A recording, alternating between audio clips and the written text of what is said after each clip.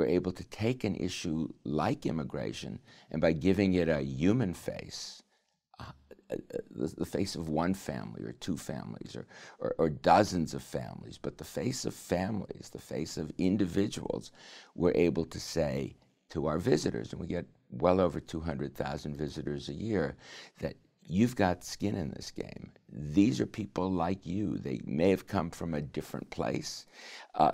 They may have encountered different circumstances than you do in your life, but there's a superficial set of differences that separates you from them. Strip away that very skin-deep mask of difference, and underneath there are people just like you, with dreams just like yours, with hopes for their children that very much match yours. That's the story of immigration. That's been the story of immigration in this country for generations.